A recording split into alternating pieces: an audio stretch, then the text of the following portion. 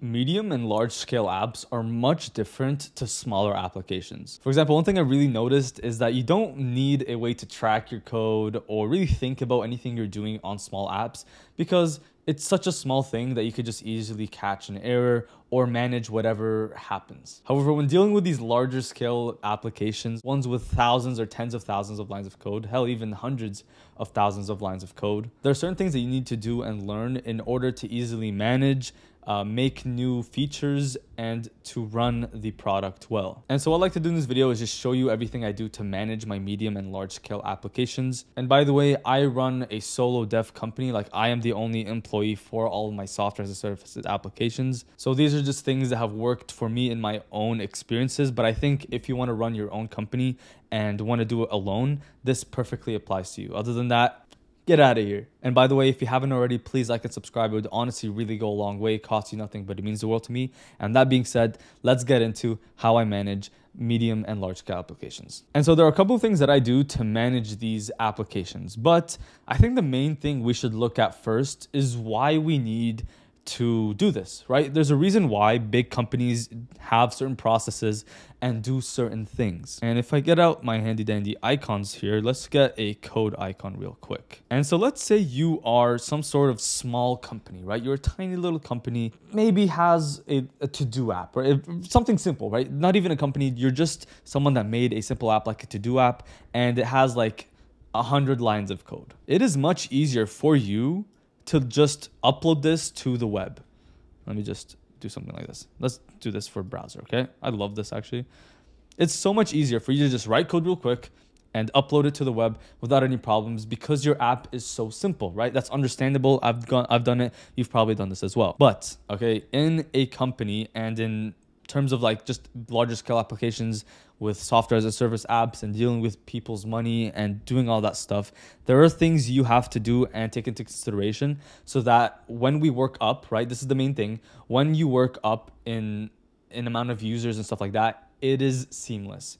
You don't want to stay in this process up over here because you can't do this in a large application. You just can't. Instead, you have to follow a couple of things just like this. You know, you have a couple of steps that you need to do and follow in order to then deploy and have a really good and well-run application. Actually, let me just move everything a bit down. And so the main part of managing large-scale application code versus smaller applications or just very basic apps is both the naming and the file structure. These are very different, and we should really look at how we do this with applications in the larger scale. And so a great example of this, if I open up my Nizzy starter kit here, you can see that I am, you know, it's a still small application. We've barely really gotten started, but because I'm trying to think in the future in terms of scale, I'm really trying to set in place a good way to both name and structure my application. And here's how I do it, okay? If you want like a simple way of following things, just keep the names of your files and folders consistent. So here you can see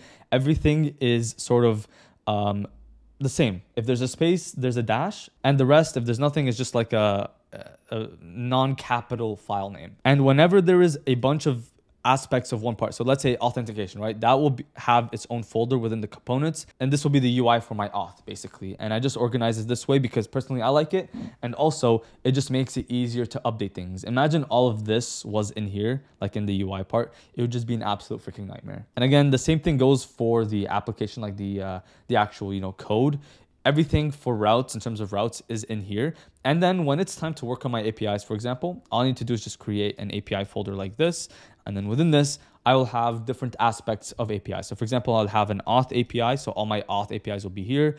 My email APIs will be in the API email folder, and so on and so forth. And so in terms of naming and file structure, at least what you want to do and what it could look like is naming consistency. That's all you really need. People will try to sell you on a way of doing things, but generally don't take it too seriously unless your company is telling you to do a specific way. Obviously, you have to do it a specific way. Just do with what you like, but as long as you keep it, you know, the same way, it will work out. And obviously, why we're doing this is for confusing reasons or confusions. Like, sure, right now you will remember if you put like an auth file in the main part of your application. Like you can get away with that now when your application is new, but imagine it scales up. It will be an absolute nightmare when you have hundreds of files in one area and you don't know what's going on. So just keep it in a same spot if you need to.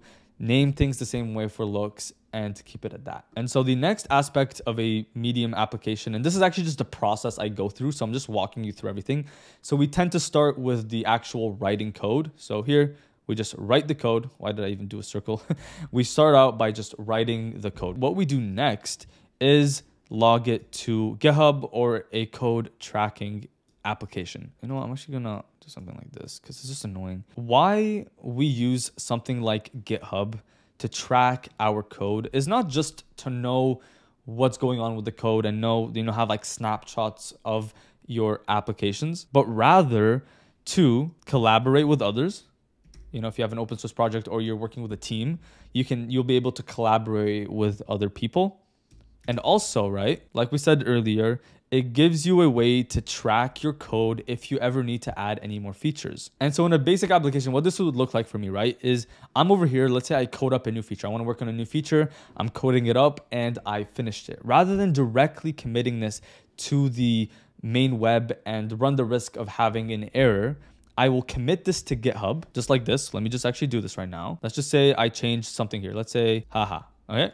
I will personally commit this to GitHub, updated description like this, and I will commit it to the main page and push it. And if we go to GitHub, hopefully you can see in the Nizzy starter kit application over here that we have a commit that just happened, right? We can just go over to it.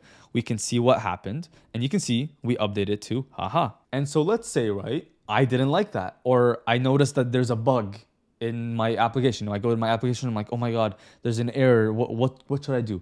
Because we committed it to GitHub, we can just go back to the older version of our application, go over here and use this version of the application to continue writing our code without the mistakes that we had. And because we tracked it in a diligent way and we're adding features one at a time, this just makes it so much easier to add features and to build things in a freer way because you don't have to worry about remembering anything. Like imagine you're just committing things all the time and you run into a mistake. You will not know what the mistake is. You will worry, you have to like focus on, fixing the feature right away. Or instead here, because you're able to track your code and you're able to do all these things, you don't have to worry about a single thing. And so every time you add a feature, I just recommend you push it to GitHub.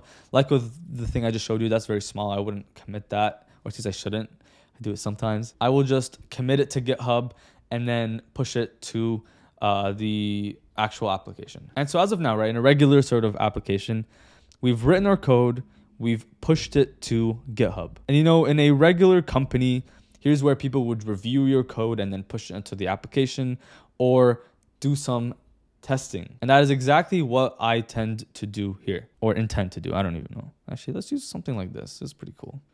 Bro, Racer, you gotta fix your app, bro. What the fuck? What the fuck's going on? There we go. So again, we've written the code, we've pushed it to GitHub. Now we need to actually test the code to see if there's any problems with it. Now, typically you'd want to catch the errors here, but sometimes it gets through everything and it's on your application and you notice that there's an error there. This is why I have this step here when working on large scale applications. And frankly, I don't want the client to catch the error. I just don't like when someone else finds the error. I need to find this error. It's kind of a problem with us. Regardless, we have the testing in place so that either before committing, you could actually just have the testing before the commit, but sometimes you might have committed it and it's on your application. I still test things on my main application rather than localhost sometimes. I just find it better because A, it's faster, and B, why not look at how this could be, like the errors, why not catch it in the real-time code base? Think of testing as something you do before the GitHub or after. But personally, if you're asking me, now that I think of it, I should actually do the testing before pushing to GitHub. But regardless, for testing, okay, you might think that I'm using some complicated system.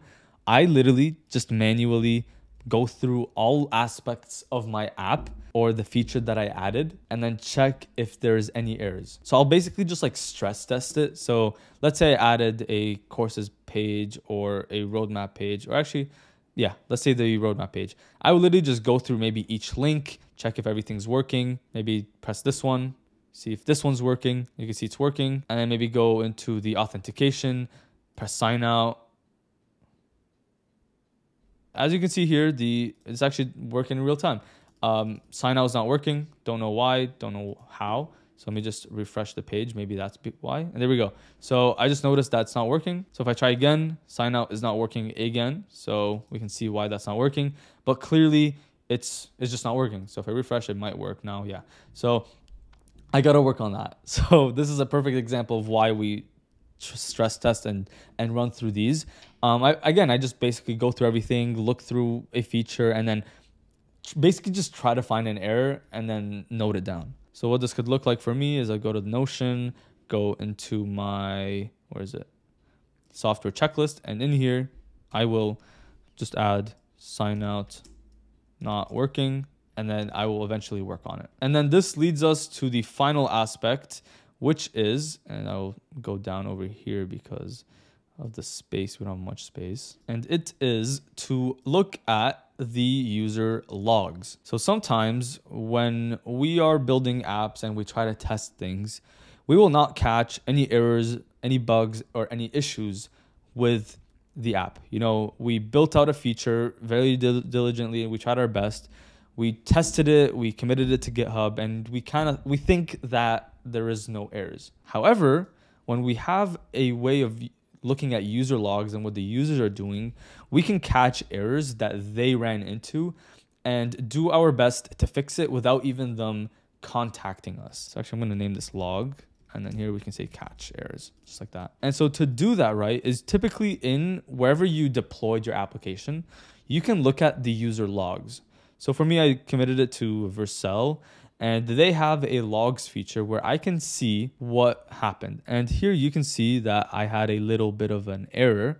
Apple Touch icon. I wonder what this is about. But you can see, regardless, that there was an error and I need to fix it. And you can see over here as well, there's a 303 error and it says see other. So clearly there is an error going on when using this part. You can see settings. But anyways, the whole point of the logs, okay, is to try to catch errors that the user is running into. And essentially after I do all of these, then I think, in my opinion, the application is ready to go. But this is basically what I think it should look like for a medium or large scale application. This is what it should be run like, especially if you're like a solo developer. This is what I am doing. I know, again, in bigger companies, it is different because you're dealing with so many more people, so much more code, and it's extra large scale applications. It's like way, way bigger. But I think by following this, you will have the perfect recipe for both lack of errors and catching the errors that you need, of coding, and of doing good things like committing to GitHub. And I think by following all of this,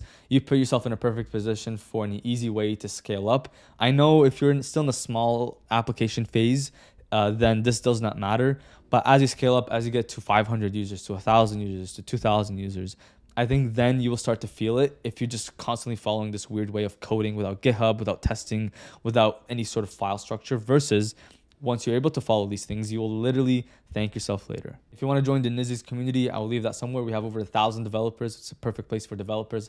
If you want to start a business, if you want to just talk to people, have a community, then I will leave that down below. And if you like this video, then check out the video on the screen. Happy coding, and I'll see you in the next video. Bye-bye.